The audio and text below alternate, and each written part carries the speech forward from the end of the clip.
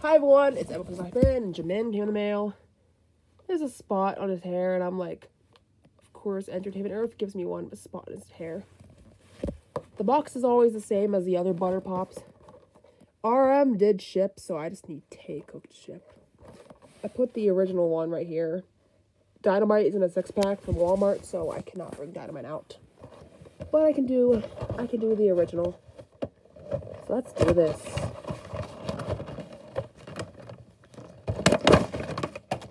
Oh boy. It's terrible. It's terrible.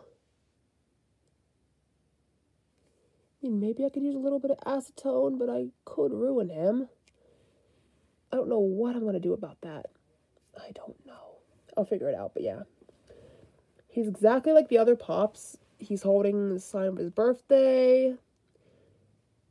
And he's got a white suit and a white shirt with a white tie. Well, sorry, I need to take him off camera. There's no tie. It's a white shirt. It's a white shirt and a white suit with black shoes, silver and gold rings, and gold belt buttons. Very pretty looped earrings that look like beads, and they're two matching set. He's got the very pretty blonde hair with the highlighted like pastel pinks, blues, and purples. Beautiful eyebrows. All right.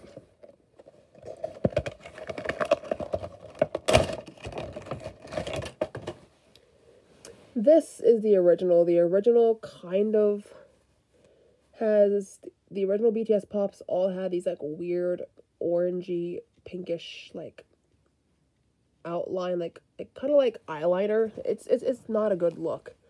I'm kind of glad that the Dynamite Pops didn't have that, because you look at the Dynamite Pop and you look at the original, and then you look at this, you're like you know what's better. The Dynamite Pops and the Butter Pops are definitely better, like, quality-wise, because, he's supposed to have a design on his tie. I have the photo card of this comeback, or of this version specifically, and he's supposed to have a designed tie. And I'm like, they didn't even design Jimin's tie or V's tie, like, yeah, sure, but yeah. He is so good. Aside from that, I'm like, all right. I think I like Dynamite's Jimin better, but I definitely do like this Pop, aside from that flaw. But yeah, this was a quick review of Dynamite. No, Butter. Oh. And around this time, last Saturday, I saw the K-pop musical in New York. I did not meet Kevin Wu, by the way, from UKISS, but I got this money. There's my ticket from last Saturday. I got these. And I did get a photo with the one sign the signature there. And it was Abraham Lim. He plays a character in The Boys who's not that important, but he's still a character in The Boys. But yeah, I got this really good signed playbill. If you plan to go to New York and you're a K-pop fan, go and see K-pop the musical. And if you're not into K-pop and you are a musical like theater goer, go and see it. It's worth your time. And it's got UKISS's former member Kevin Wu. It's got Luna, former member of FX, and it's got Min from Miss A. And then there's this girl from a duo group I never heard of. Kevin did so good. Oh, Min was outstanding. In Artemis, but Luna, she literally took the stage. Like, yeah, like, I'm just saying, like, and Kevin Wu's character. Character in the group, in the musical, well, character musical wise, member group wise of Fate. It's